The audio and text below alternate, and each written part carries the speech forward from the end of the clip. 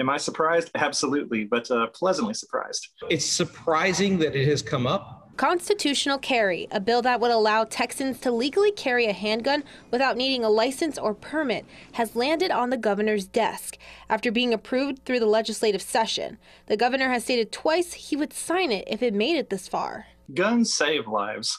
There are numerous cases where a good guy with a gun, and that's become kind of a saying that they use to mock us, but it's true. There are good people with guns that dispel crime. Andy Hogue with the Travis County GOP says this was a long time in the making because constitutional carry has reappeared at every single legislative session for the past decade with no luck. But now, if Governor Greg Abbott signs the bill, it will become law, making Texas the 21st state to have constitutional carry. And we found out that law-abiding citizens can be trusted to handle guns, and bad guys are still going to get the guns that they don't need through other means. However, not everyone wants this.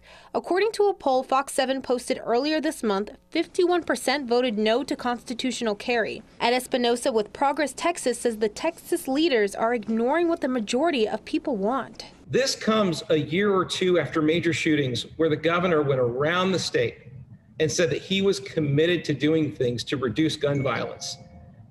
And with his intent to sign this law, it is flying in the face of all that to everybody who has lost someone in some sort of a shooting in the past few years. And with gun violence on the rise, Espinosa hopes the governor changes his mind and rejects constitutional carry. They're saying it's going to bring gun violence down. The only way we're going to find out is by gun violence increasing in accordance with it. And that's just not a gamble that I or a majority of Texans are willing to take.